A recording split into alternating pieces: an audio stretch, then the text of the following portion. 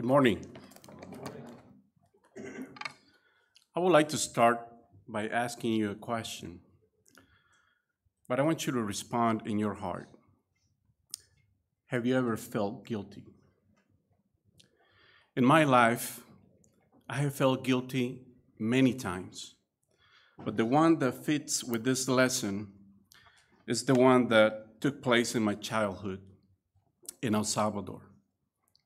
I was about 7 or 8 years old, and since my dad and my mom divorced, I was living with my dad.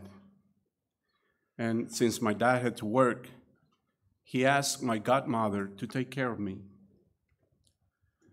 She was a big woman, very sweet when she was asleep.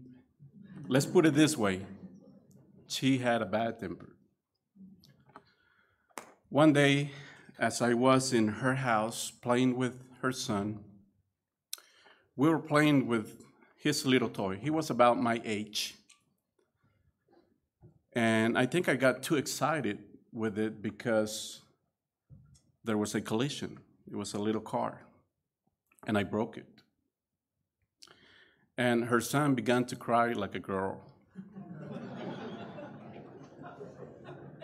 And right away, my godmother showed up to see what I did to her son. Of course, her son accused me, and she got very upset with me.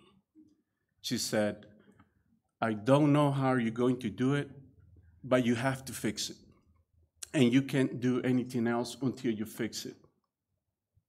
So I grabbed this little cart, and I began to try to fix it. There was no way to fix it. 2 wheels have fallen off. And since it was a plastic cart, there was no way to put them back. Super glue was not yet available in El Salvador. So I felt guilty, and that incident took place around 9 a.m. And by 6 p.m., my godmother had me still working on it. That was her way of punishing me. And I was very frustrated with this little car. But I felt very guilty because I broke it and I couldn't fix it. And that's why guilt is so painful, because we messed up and we can't make it right. When Judas betrayed the Lord, he realized that he had messed up. He felt guilty. He tried to make it right by returning the money, but he was unable to. When he found himself in the situation that he had messed up and couldn't make it right, he must have felt extremely guilty, because the way he sought to get rid of his guilt was to commit suicide. Judas chose a wrong method to deal with guilt. As humans, when we find ourselves feeling guilty of something, we try to find ways to get rid of it. And we usually choose the wrong methods. Today, we're going to talk about dealing with guilt. First of all, we need to understand it. The Old English word is G-Y-L-T, and it means sin, offense, it means fine. In the Old Testament and the New Testament, there is no specific word for guilt.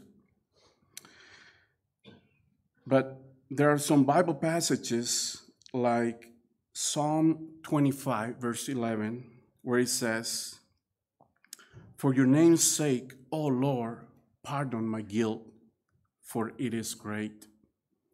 The word translated as guilt in Hebrew is avon, and it means iniquity, moral evil, or sin. There are other words, for example, like asham, clearly expresses idea related to guilt. However, its use is mainly in matters of ritual law, according to Leviticus 5:17. Also in Matthew chapter 27, verse 3 and 4, according to the New American Standard Bible, says, "Then when Judas, who had betrayed him, saw that he had been condemned, he felt remorse, and he returned the 30 pieces of silver to the chief priests and elders, saying, 'I have sinned by betraying innocent blood.'"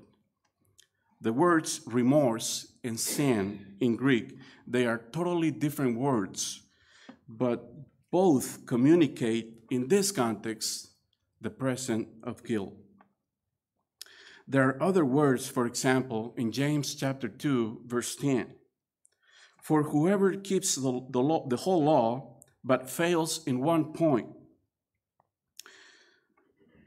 has become guilty of all of it." In this verse, the word translated as guilt comes from the Greek word enojos. Basically means to be responsible or liable to. Guilt is that state of a person after the intentional or unintentional violation of the law of the land or the law of God. This is called objective guilt because it is based on facts. But also guilt is an emotional state in which one experiences conflict at having done something that violates his own moral beliefs. This is called subjective guilt because it is based on feelings. Subjective guilt is not a trustworthy way to decide if we are guilty of something. The feelings of guilt are not a reliable source. It is dangerous for us to rely totally on our feelings in order to know if we are guilty or not. The reason is our heart is messed up because of sin, and our heart is deceptive, according to Jeremiah chapter 17, verse 9. It is possible to have objective guilt without having subjective guilt. You can be guilty of doing something wrong without feeling any sense of remorse, of guilt.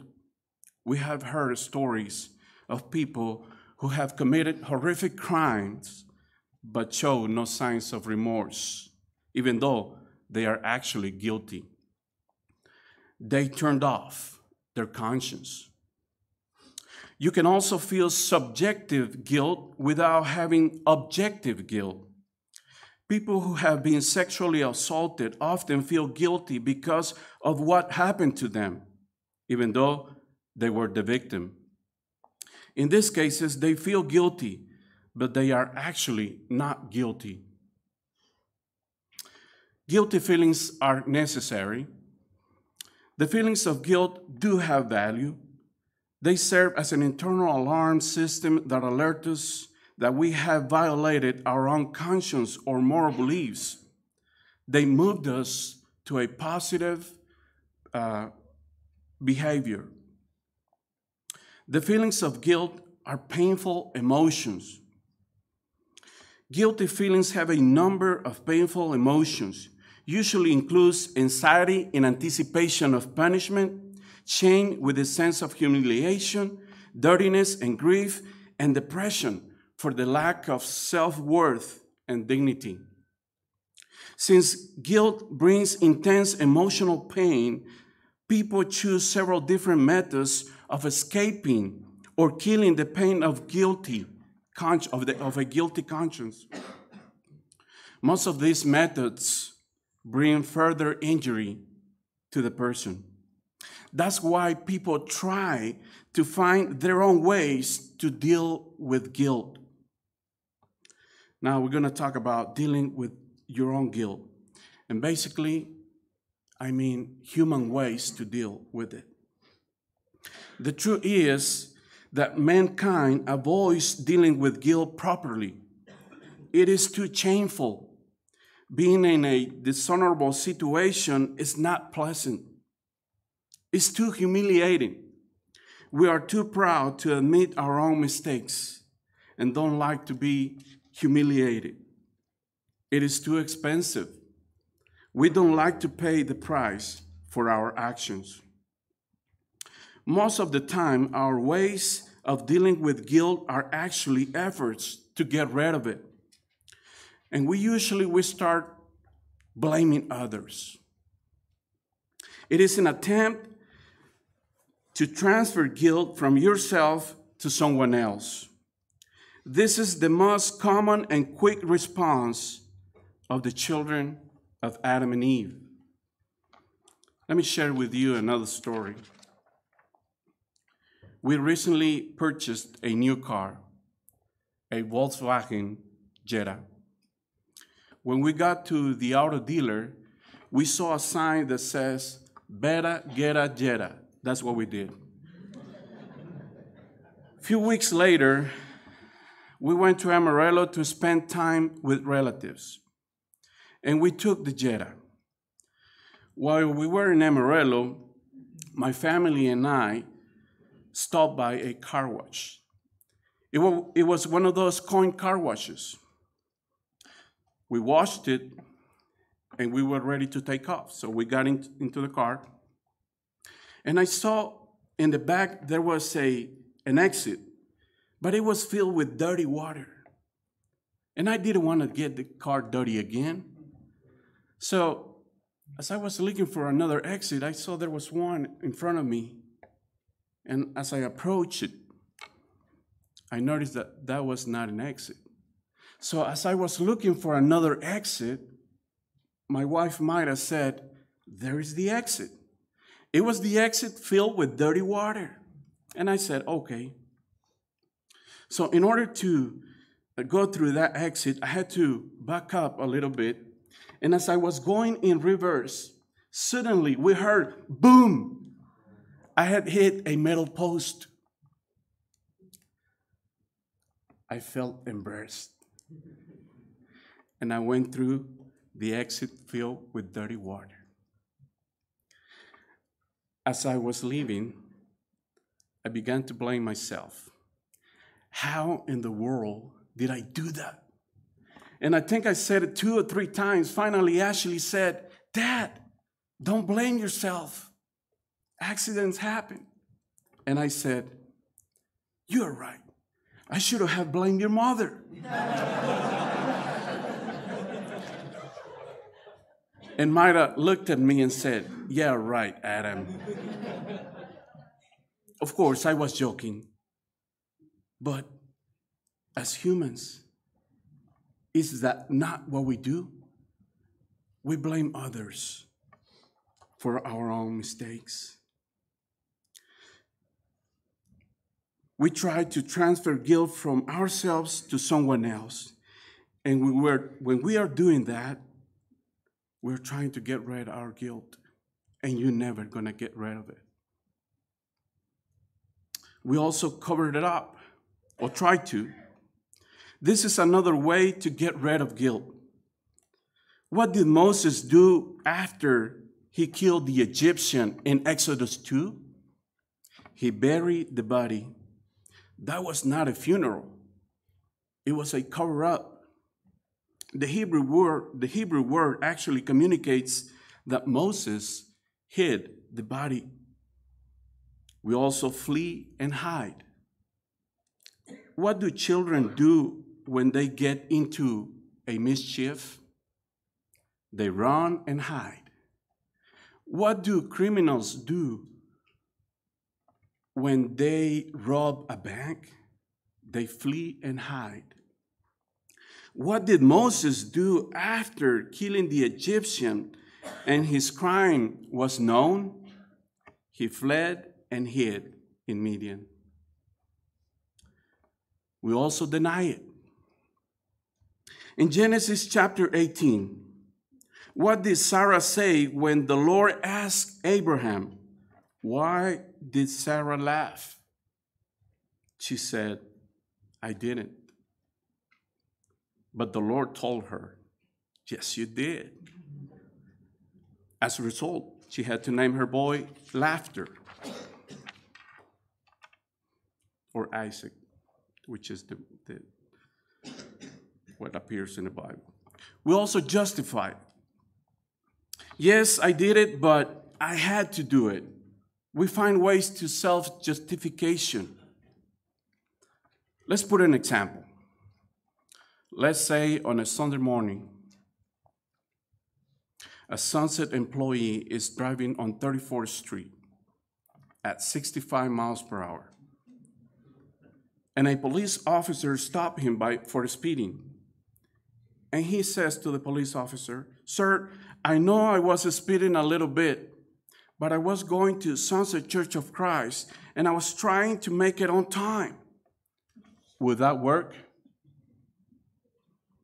Well, according to David Henniger, it doesn't work. Make it look like a small thing. That's what we do too. We make it look like a small thing. Have you heard things like, "Did I hurt you? Man, I just barely touched you." We also self-medicate it. Many people try to get rid of their guilt by using legal drugs or illegal drugs or alcohol. That's another way to try to escape a guilty conscience. And lastly, some commit suicide, like Judas, for example. When people experience great guilt, they often feel that they don't want to live anymore. And some commit suicide thinking that death will end their guilt, but doesn't work. It's just another big mistake. What works is facing your own guilt. Acknowledge your sin, your offense, your fault. Not with an attitude of arrogance, like saying, "Yes, I did it, so what?" It must be with an attitude of humility, knowing that we messed up. It must be with a sense that we have done something wrong, and then feel sorry about it. It is okay to feel bad about it, especially when you are objectively guilty. For example, David, the man after God's own heart, he felt sorrow over sin. Psalm 38, Psalm 51, you can tell he mourned his sin. This is a sense of sorrow or regret. It can be a time to cry a little bit. To weep is a way to release guilt. According to 2 Corinthians chapter 7, verse 10, it says, "Godly sorrow produces repentance." In order to be able to repent, we must first experience a sense of sadness over our own sin, and then repent. To repent in a religious sense is a complete change of direction, 180 degrees turn toward God. It involves a commitment to personal change for the better. It also involves the determination to stop doing what is wrong and beginning to do what is right. To repent is a transformative change of heart which leads to change the way you live, the way you think, and the way you act. And then confess. Confession means to say the same thing. You need to say the same thing that God says about your sins. Confession is another way to release guilt. Many people who have committed a crime say that when they confessed, they experience release. It is like they have been carrying a large burden, and they have unloaded it when they confessed. And then, lastly, trust. There are people who have made all the right steps to face their guilt, but continue feeling guilty. They can't forgive themselves. They can't let it go. They condemn themselves. And you don't have the right to condemn anybody, and that includes yourself. The blood of Christ is greater than our sins and guilt. God is greater than our own heart, according to 1 John chapter 3, verse 20. If you feel guilty, remember, our God is greater, and He knows all things. He knows you better than you know your own heart. He knows the price has been paid. He knows there is no condemnation for those who are in Christ Jesus. He knows you have been forgiven. So stop. Stop trusting in your guilty feelings and begin to trust in God and in His Word. So what? Got guilt? Take your time understanding your own guilt. Don't let your feelings deceive you. Don't deal with your guilt with traditional human methods. It doesn't work. Take courage to face your guilt relying on the grace of God. He has paid the price. Coming back to my introduction, since I was not able to fix the car, my godmother told me that she was going to talk with my father. And I knew that meant trouble for me. When my dad came home, I began to cry like a man.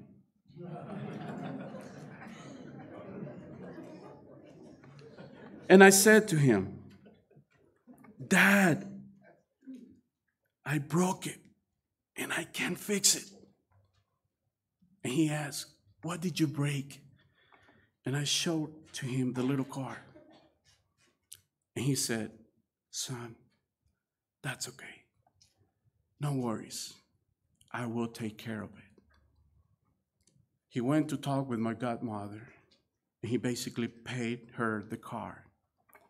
That was the end of my guilt. When Adam and Eve sinned against God, they messed up and could not make it right. Since then, mankind is dealing with the guilt of sin, and by human efforts, we can't make it right. Therefore, God had to make it right by paying the price for sin with the precious blood of His Son, Jesus Christ. Now, we can be free from the guilt of sin. I started this lesson by asking you, have you ever felt guilty? I know the answer. The answer is yes. Now let me ask you another question. How are you dealing with your guilt?